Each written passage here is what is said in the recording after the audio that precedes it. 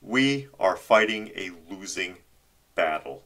We are losing that battle because we don't have the support of our own brothers and sisters in so-called liberty. All the younger generations growing up and even grown have been subjected to so much political and social propaganda from the media, public schools, progressive hyper-liberal universities, and government that they don't trust or believe the rest of us when we warn them about the changes in the laws that challenge their rights as citizens. They don't know that they're losing their freedoms because they don't know what freedom is. They never learned. It was never taught, and they aren't going to seek it out because they don't realize anything is wrong. The younger generations coming up don't really know our history. They don't really know our rights.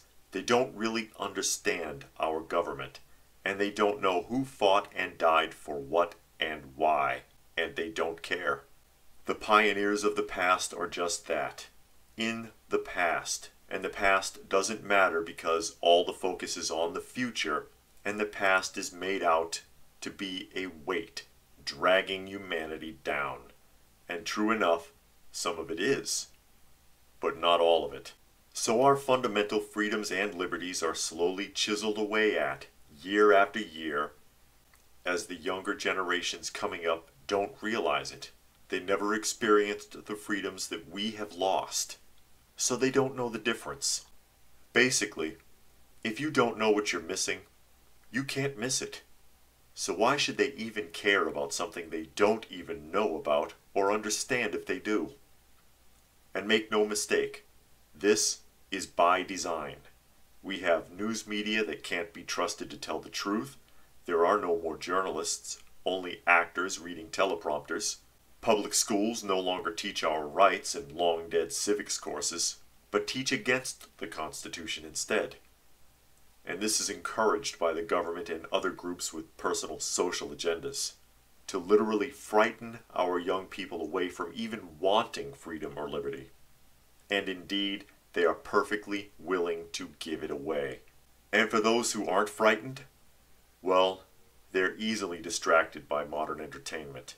So it's all up to you, listening right now. You are the only one who can make a difference. Waiting for someone else to solve the problem is part of the problem.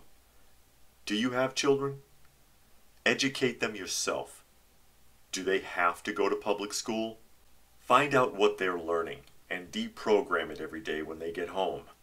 Find other like-minded individuals and try to work together. And don't be afraid to protest. And know what true protesting is. Protesting is not a clever comment on Twitter. If you want some solid examples of what it takes to sway opinion, I suggest taking a hard look at Gandhi or Martin Luther King Jr. And if more of a show of force is needed, look at the events that unfolded at the Bundy Ranch. If a government sees that the people are unwilling to back down, eventually they will step back. Remember that.